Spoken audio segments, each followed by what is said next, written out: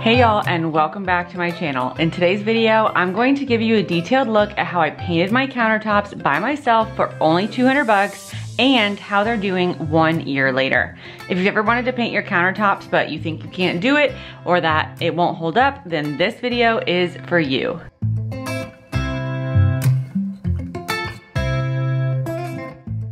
So to start out, I did this a year ago. Since then, the videos I've made about my countertops have gotten millions of views and lots of Brads and Chads telling me how ugly they were and how terrible I am. So in this video, I'm gonna be answering all the questions, giving all the tea, and sharing everything good and bad about these countertops from the moment I did them until now, a year later.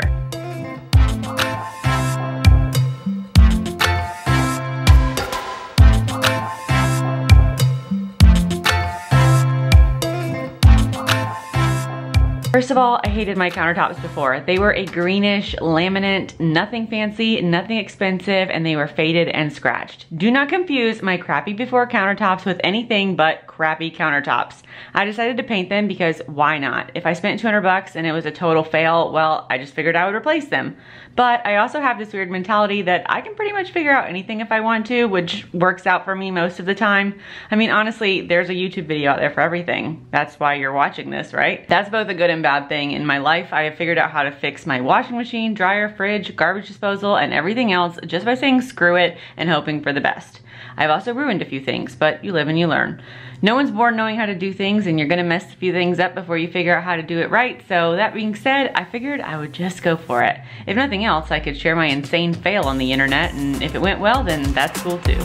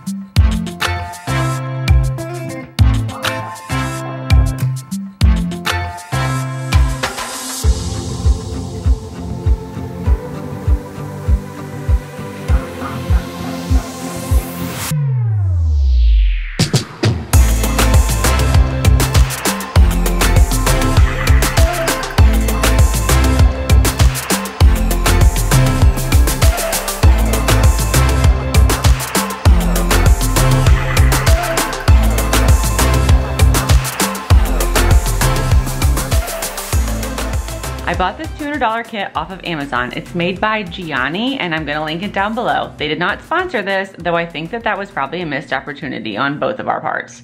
I saw a lot of reviews for this, and from what I can tell, it appears a lot of people did not read the directions. Reading is a key part of doing this, y'all, so if you do it, read the daggone directions. The first step was to paint the countertops white. They had a bunch of different styles of kits to choose from, but my kitchen is small and dark, so I wanted it to look bright and white and bigger, if that's at all possible.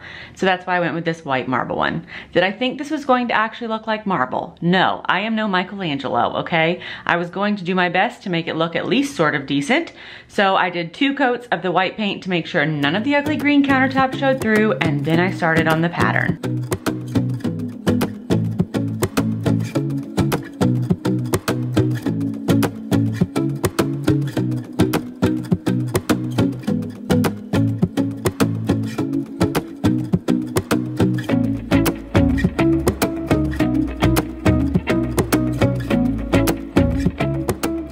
Just to introduce myself, if you're new here, my name is Kilee, I'm 32 years old, and my middle name is really Rainbow. I make YouTube videos about home decor, holidays, DIYs, and motherhood, and I like to keep it real.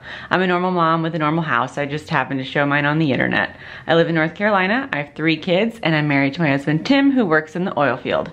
I want to be your new mom friend, so feel free to talk to me, message me, tell me about yourself. I love to get to know y'all, share hacks and things that work for my family, and generally just remind you that it's okay to have days where your house is a mess and days where you feel like a perfect mom, because all of that is totally normal. I would love to have you subscribe. I put up videos all the time here on YouTube, and I also post a lot on TikTok and Instagram.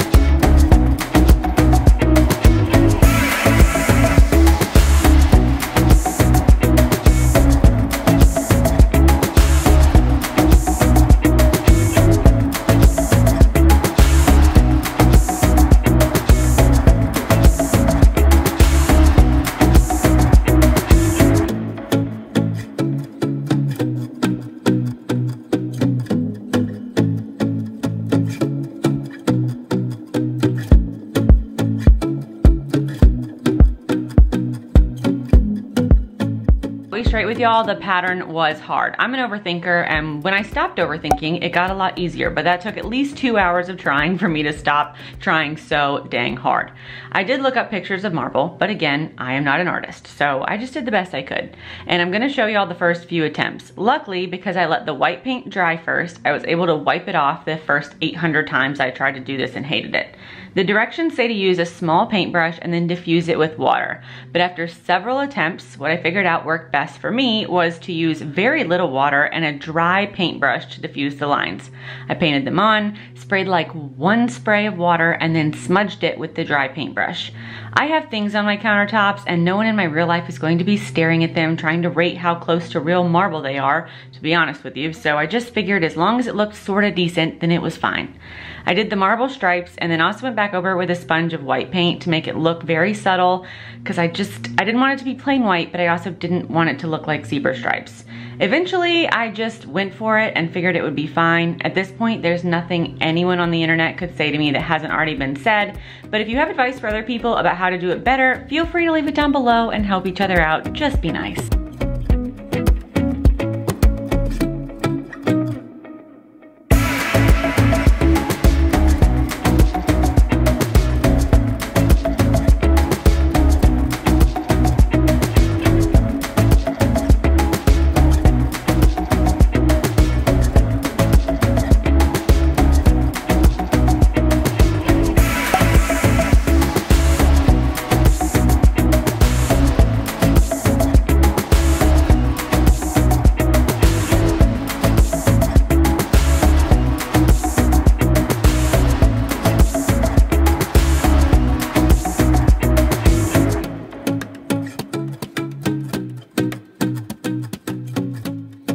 In case you're new to my channel, I do this kind of stuff all the time. I DIY things on a budget and I just wing it and hope for the best. I do realistic DIYs and I'm very honest about them. And in case you're wondering what else you'll see on my channel in the next few months, then keep on listening.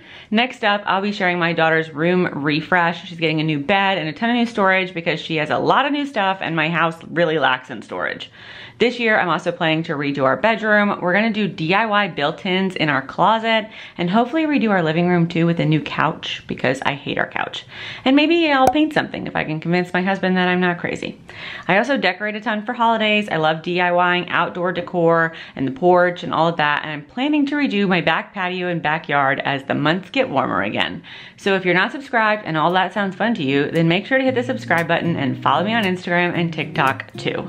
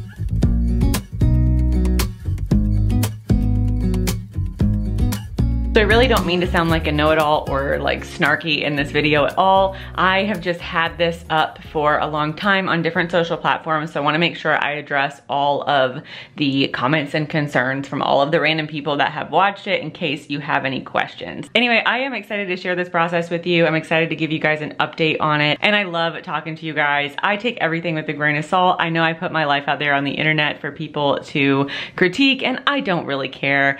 It's just really funny when people get really stressed out about things that don't even happen in their own house. But it's always usually, but I'll be honest, it's usually on Facebook, and people on Facebook are crazy. I don't know why they're all insane over there on Facebook, but they really are.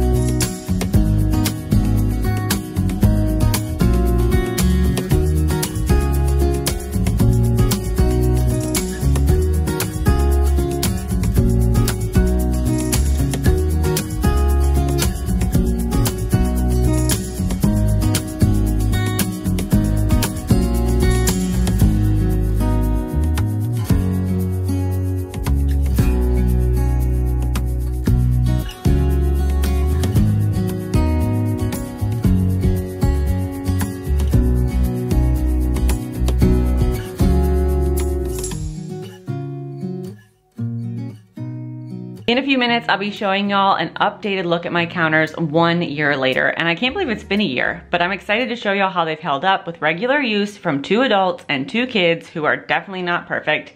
And also, I have spilled boiling water on them more than once, so stay tuned to see what it looks like now.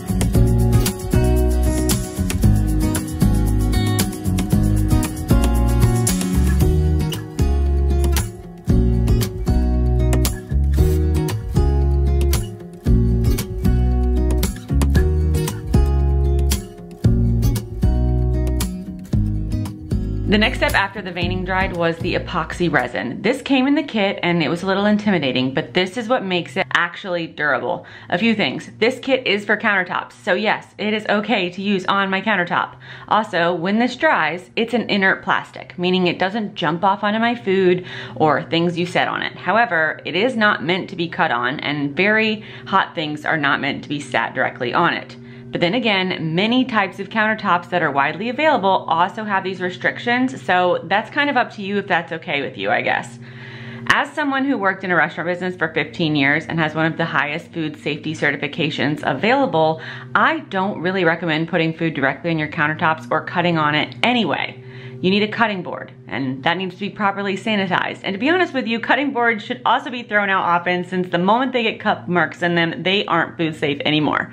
But I'm gonna get off my soapbox, but a lot of people wondered about that when I first put up these videos, so I wanted to throw it out there. I did a lot of research. I wanted something durable, and I'm also a food safety weirdo, so I promise this wasn't a rash decision.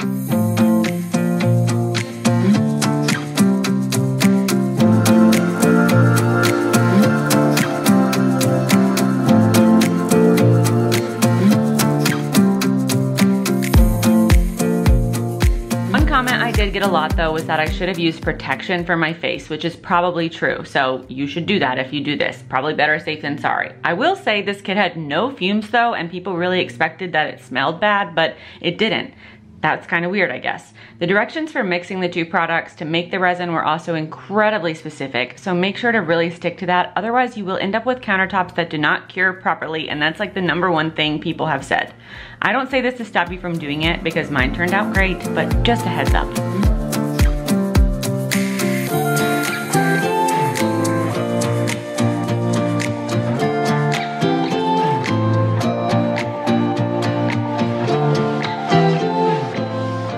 The curing time for this was 48 hours for light use and then 7 days for actual use, or to like set things on them that are gonna be there all the time.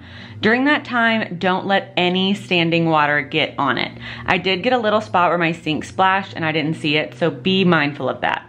Letting it cure properly is key. It did suck to not have a kitchen counter for a week, but we went out of town during the weekend that I did this, so that did help a lot.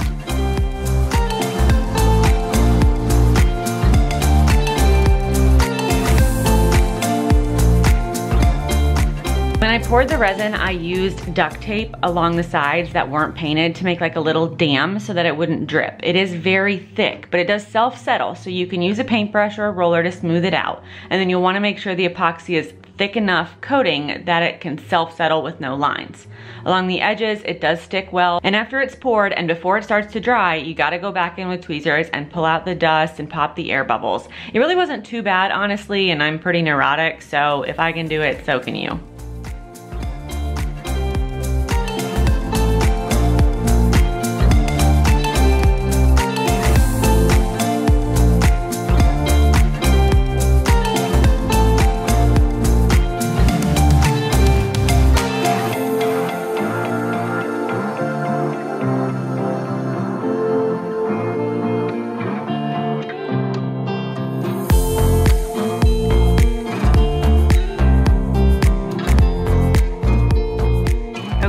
here is a close-up of my countertops 1 year later.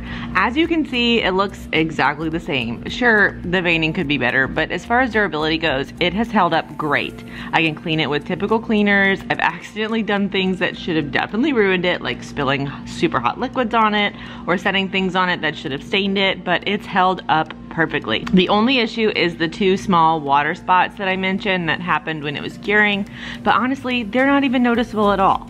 Anyway, I still love it. Totally recommend it if you're wanting to do it, and I hope that this update helped you guys make your decision. And if you have any questions, make sure to ask me in the comments down below. As always, if you're not subscribed, I would love to have you subscribe. I want to thank you guys so much for watching today's video, and if nobody's told you, you're doing a great job. I'm so excited for everything that is to come this year, and I will see you soon. Bye!